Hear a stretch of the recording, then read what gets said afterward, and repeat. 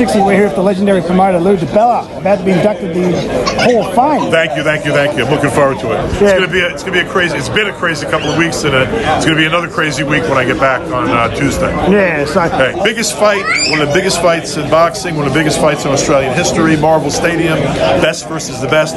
First unified lightweight champion in the history of boxing with 4 belts. Big night, big day on Saturday.